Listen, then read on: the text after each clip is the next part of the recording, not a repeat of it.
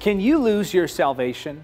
That's an interesting question that's been debated for quite some time now, and there's no way to settle the debate in a short presentation like this. So, rather than answer the question directly, I want to come at this topic from a different angle, a practical application of the Scripture. For starters, we should note that the biblical argument could be made for both positions. There are verses that seem to indicate that one can lose their salvation, like this selection of verses. For it is impossible to bring back to repentance those who were once enlightened, those who have experienced the good things of heaven and shared in the Holy Spirit, who have tasted the goodness of the Word of God and the power of the age to come, and who then turn away from God. It is impossible to bring such people back to repentance by rejecting the Son of God.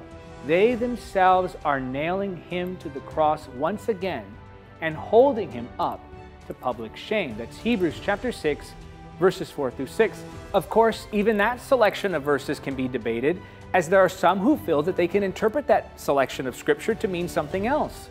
And there are verses that seem to indicate that one cannot possibly lose their salvation. For example, look at this verse.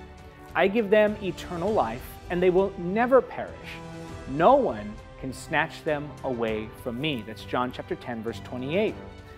And with this verse also, there are alternative ways to interpret it. Both sides of the debate seem to have their explanations, context clues, and reasons for why the other side isn't getting the interpretation right. Those who say you cannot lose your salvation will tell you that you're dishonoring Christ's sacrifice by implying that His death on the cross wasn't enough to eternally secure the soul. Those who say you can lose your salvation will tell you that you're dishonoring Christ's sacrifice by implying that people can abuse the grace of God. Those who believe in eternal security will say you put too much emphasis on man's ability. Those who don't believe in eternal security will say that you are giving people a license to sin. But think about it. Why does either opinion matter if God is the ultimate judge? Consider this scenario. A man goes to church, publicly commits his life to the Lord, but then continues a lifestyle of sin.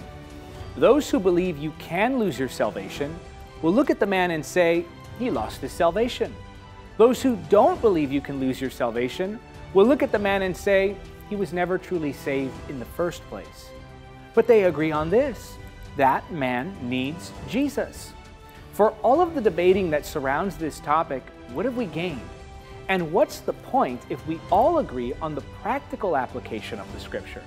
Simply put, whether you're a once saved, always saved believer, or you believe that one can lose their salvation, we agree on this: all sinners need saving. And ultimately, God will justly judge. I'm Diga Hernandez, and that is your Moment of Truth. For more free teachings like this, make sure you're signed up to my emailing list so that I can send you weekly emails with content that will help you to grow spiritually. Go to davidhernandezministries.com/email. Thank you for watching Encounter TV. Don't forget to subscribe and click the notification bell. Also, help us spread the gospel of Jesus Christ in the power of the Holy Spirit.